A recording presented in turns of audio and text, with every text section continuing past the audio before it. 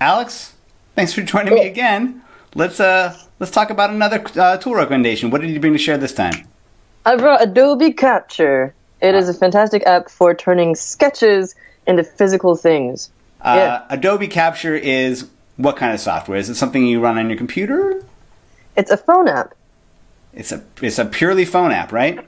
This is the example. Oh, maybe. Yeah.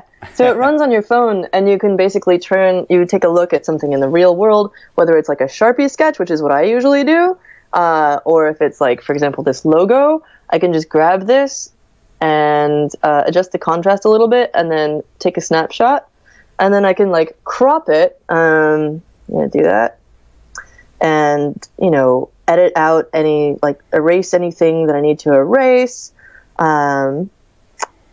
And then hit the smooth option, and it smooths it out for me. And then I have this, and basically it enables me to export an SVG or a regular PNG, and that way I can use it on my Glowforge. I can throw that into Tinkercad. You can pull in an SVG and turn it and just extrude it into a 3D object.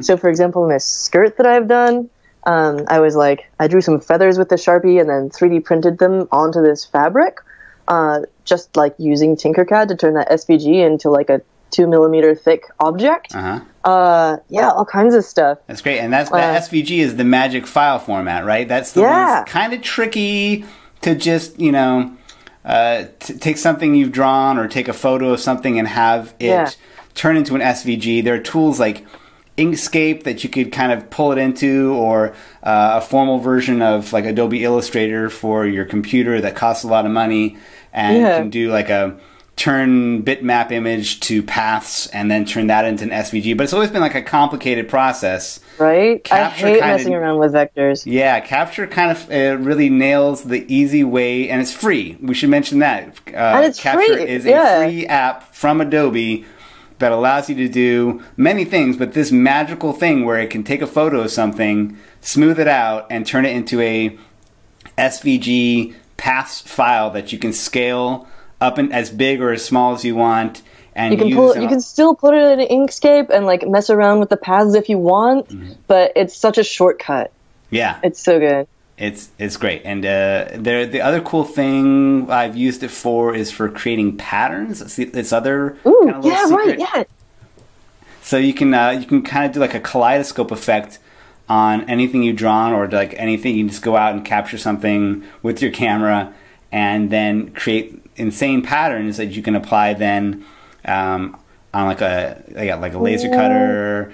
But this one, you don't even need to have any other Adobe software. You can use it with anything. You just get an SVG. It's not locked into Adobe. It's fantastic.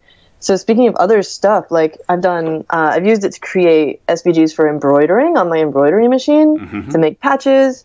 I've used it with the Bantam mill to create little basic PCBs.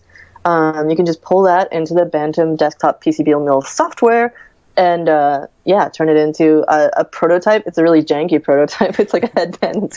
I'm not going to try and explain that project right now, but but it makes it really easy.